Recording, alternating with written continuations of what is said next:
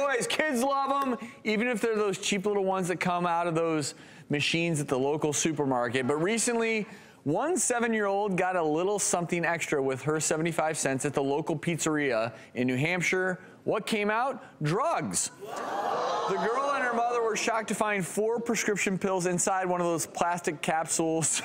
So, can you imagine?